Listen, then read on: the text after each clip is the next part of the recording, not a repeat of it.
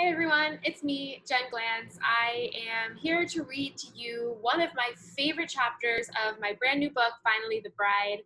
As you've probably heard, I am writing this book in real time as I am living out this story of not only being engaged, but just reflecting on all of the past relationships that I've experienced or I've witnessed as a professional bridesmaid. The added twist to this book is that for the past couple of months, millions of strangers have been voting on all of my wedding decisions, and their decisions have influenced not only what my plans are, but a lot of how this book is formed and written and my experiences. This is a chapter that is really emotional for me to read. It was really emotional for me to write. It's called Sometimes It Doesn't Happen, and it is about that feeling you get where you just really think you are never going to find love or a partner or any kind of match. But the interesting thing that happened to me is that I truly believed it. And in the first part of the book, it's about my life right before I met Adam.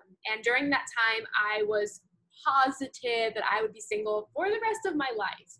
Not only was I positive, but I went to see a psychic on Valentine's Day. And that psychic sat me down and told me, Jen, you are never, ever, ever going to find love. Which was interesting because when a psychic tells you that, you really do believe it, and it can feel devastating. And I wrote about that in the chapter right before this chapter in the book.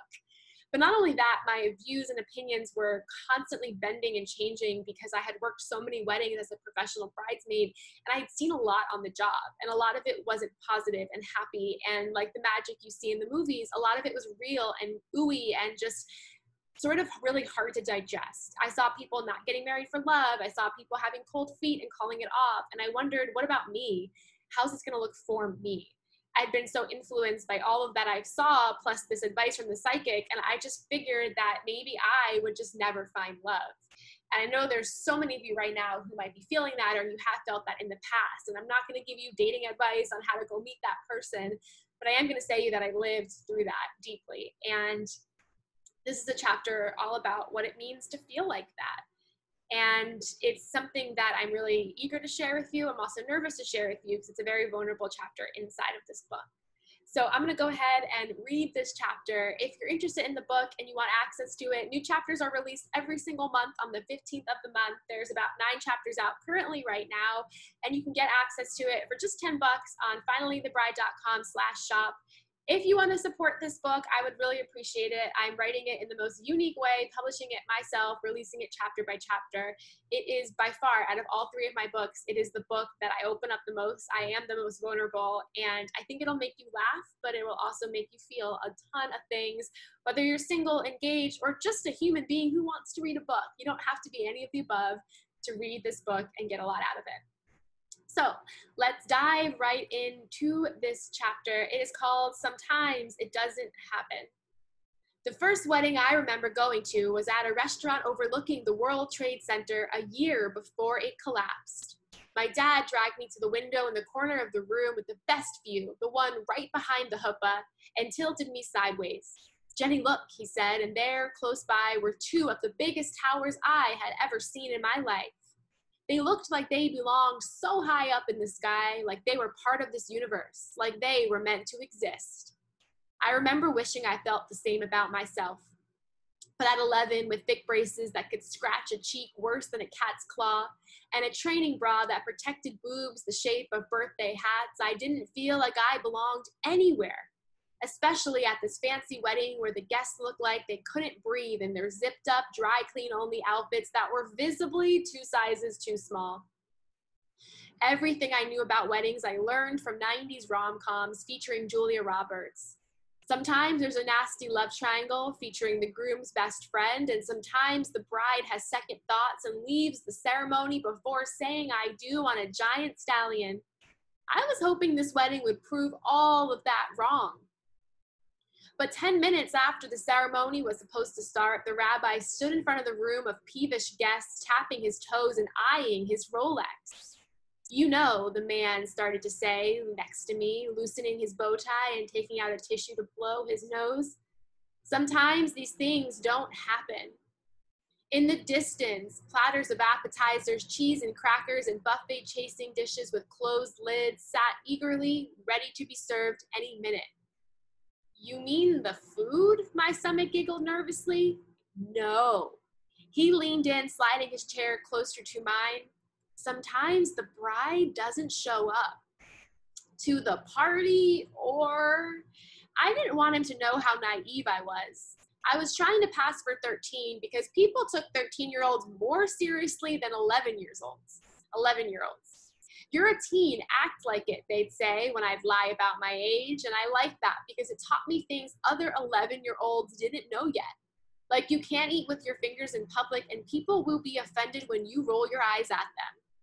I didn't want the stranger to know that I was an amateur wedding guest, that the only way I'd ever celebrated anyone's holy matrimony was through a TV screen while I sucked on strings of licorice in pajamas on the couch. I went to a wedding where the bride never showed up, he said. Wait, like Julia Roberts? Huh? He scrambled. Kid, she didn't come. She stuck a fork in the relationship. We later found her crashing in their honeymoon plane tickets for a month's stay in Tahiti. Whoa. Real life was exactly like those Hollywood blockbusters. I knew it. I heard she ended up marrying the wedding photographer, John, he said. John? Yeah, you would never have guessed it was John. For a while after that, every time I met someone named John, I gave him the side eye and wondered if he was the one who ruined everything. Years later, stuck in traffic in the middle of Times Square, I admit to a coworker that I think I'm dating the wrong person. How do you know? She asks, honking the horn at a stopped car in front of us. When he brings up marriages, mortgages, babies, my skin breaks out into hives in the shape of mini X's. Stepping on the gas, she wrestles with the pockets of air in her throat. I can tell she has an opinion, but she's not certain she wants to let it out. I once married the wrong person, she confesses, a one-up brag she clearly doesn't use often. Did you know at the wedding? I remember walking down the aisle, looking at crying guests, thinking to myself, this is gonna have to suck to do again. I sat in the passenger seat with my mouth buckled shut, thinking about how many steps down the aisle it would take for me to feel the same way about the guy I am spending my weekends with. My estimate, 3. She says to me that she was texting another guy in the bathroom right before the ceremony started. Was his name John, I think to myself. She says she didn't want to let people down. She went through with the wedding and stayed married for a year. Do you feel bad about it, I asked. My biggest regret was not walking down the aisle, she says, throwing up her hands in the air and saying, sorry, people, sometimes it doesn't happen like you all thought it would. Sometimes it doesn't happen. I say those words to a bride when they hire me to tell me the truth. As their professional bridesmaid, they ask me things they are embarrassed to ask their friends, like, is it okay to have second thoughts, and is cold feet a real thing? You know, they tell me things too. 5 minutes into my first session with the bride named Cynthia, she gets right to the point. Jen, anyone ever call the whole thing off? She chews on her lips and picks at her cuticles. It's more than obvious that something is wrong. It's the middle of winter and she's sweating through her blouse like she just left a sauna. I nod my head and she deflates, like somebody poked her with a needle, letting out stale air that's been keeping her sitting up straight with a tacky smile. Oh, thank God, she says. I didn't hire you to be my bridesmaid. I hired you to help me end my wedding. Sometimes it doesn't happen. This is the line I repeat in my head like a trance-induced mantra as I sting with panic, towering over a bride named Rose who minutes ago grabbed me by the wrist, pulled me into a room, and locked the door. Jen, she cries out, I hate the groom. Sometimes it doesn't happen. Okay, I respond, my heart beating so fast it sounds like crickets attacked my voice. The wedding was supposed to start 10 minutes ago.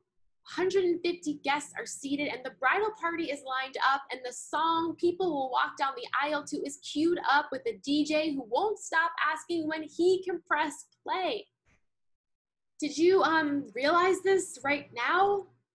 It's not how it works, Jen, she yelled back like I'm some sort of professional. And then I remember I am. I'm supposed to be good at this wedding chaos thing, but even after working over 50 weddings a year for years straight, moments like this completely unravel all of my qualifications. I guess, yes, maybe, who cares? I just don't want to get married, she says. I think back to the guy in the bow tie, the coworker behind the steering wheel, to Julia Roberts on the horse. People are going to do what they want to do. You can't always stop them. That's not your job. Perhaps in situations like these, your only job is to help them live out their getaway plan or point them to the nearest exit. You don't have to get married. I wrap my arms around her, blowing out her invisible smoke signals. I'll call us an Uber, we'll go get pizza. She moves away from me and sits on the couch, tossing her head back in a beautiful white dress with pearls along the seams. She exhales what feels like a year's worth of stress. Then it all hits me, the other side of the story.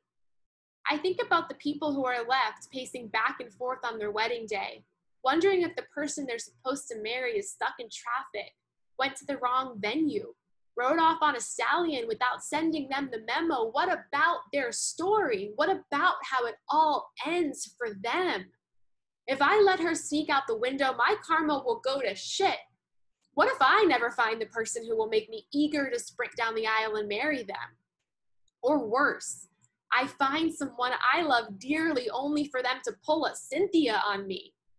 Maybe our lives aren't anything like the movies. Maybe the real difference is we can control who we hurt and how we hurt them. I look at her and tell her, we'll go, but first, you and the groom have to talk. I step out of the bridal suite and stick the groom inside of it, locking the door and setting a timer on my phone for 10 minutes. When the beeping goes off, whatever they decide, I will help them carry out, but at least it won't be a surprise. Jen, what are you thinking? Ashley, a bridesmaid, storms down the hall, waving her whistling bouquet in the air. They have to go through with this. Shit show, the best man squeaks, twisting off the cap of a flask and downing the liquid inside with just one gulp. My eyes roll at them one by one. Sometimes it doesn't happen. When the timer goes off, I enter the room. So? We aren't in love, Rose says. I flutter my lips. But we are going to go through with it. Fake it for our guest, the groom chimes in. The DJ plays the song and we walk down the aisle, the bride last, with tears bouncing out of her eyelids. When it comes time to say I do, it's as if the universe begs them to not. Right as Rose opens her mouth to read her vows, a summer rainstorm hits down so hard it breaks the white tent we're all underneath and water gushes in. If this were a movie, the sound effects would drown out the guests screaming. But in real life, 150 people yell so loud and scatter in different directions, no one actually hears if Rose says I do, just spending a life together till death do them apart with the groom. I stay standing next to Rose. Our dress is turning soggy, and I watch her eyes and lips curl upward as if the rain was her secret backup plan all along. Hours later, I make my secret exit, skipping goodbyes and hailing a taxi to take me back to my real life, where I'm not hired to pretend to be someone's best friend, or in this case, partner in crime for a day when all of a sudden, the best man grabs my arm. Dude, Jen, you saved this wedding. His hug brings up a sudden feeling of nausea that I've been swallowing ever since this morning. Let me tell you something, I say, pushing him away. Friendship isn't forcing other people to do what you want them to do. Sometimes it doesn't happen because it's not supposed to. This is real life, and these are human beings. Yeah, but today it did, he burps up some whiskey, pats me on the butt, and walks back into a flooded wedding party where the currents are drifting the bride and groom further and further apart. Days later, I call it off. I have cold feet, I tell the guy who gives me hives, but we're not getting married. Yeah, but one day we will, and I mean this in the best way I can mean it. I just don't want to have heavy feet walking down the aisle. Minutes later, he's gone. There won't ever be an engagement photo of us in the shredder and a completed wedding registry of gifts we'd have to return, and guests fighting with airlines about non-refundable plane tickets they no longer have a use for. Our story ends before anyone else has a chance to get involved. Years later, I see on Instagram he's married with a kid, and I wonder if he thought about me on his wedding day, if he asked his wife to be if she had cold feet, if he told her about a girl who just wasn't sure she'd make it down the aisle or not. Sometimes it doesn't happen, but then again, sometimes it does. That chapter is tough for me to read because I feel all of those emotions coming up again and again and again. You know, people always ask me about these crazy wedding stories, and I recall them with a smile and a laugh, but there is so much more that I have held on to from all of these experiences. And that wedding in particular is a tough one to recall in detail because it was painful to experience. It's painful to watch. You know, I am a bridesmaid for hire, but these are real people I work with. And these are people with emotions and feelings and just a heartbeat. And I have to respect that. And sometimes when you're there in these situations, it gets really, really hard and uncomfortable. Thank you for listening to this chapter. I hope that you enjoyed it. And if you did, support this book, grab a copy of it, finallythebride.com/shop, get access to the chapters. A new one drops every single month. What a fun, cool way to read a book. Thank you for listening, and thank you for supporting me.